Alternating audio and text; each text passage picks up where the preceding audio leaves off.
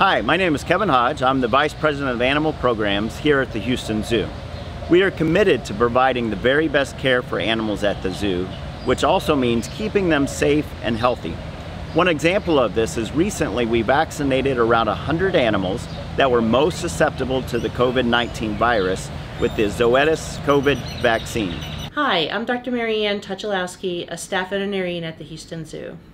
None of our animals have gotten the COVID virus as far as we're aware. We've had no animals that have developed any signs or symptoms of the COVID virus. None of our animals have appeared to have any side effects to the vaccine that we've given them, and the majority of animals to date have gotten 2 vaccines, the first vaccine and then a booster vaccine 3 weeks later. Many of these vaccines and injections were given during normal training sessions.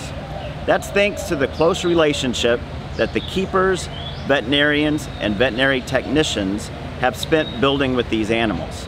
This close connection or relationship that they have with these animals is essential to providing the very best care.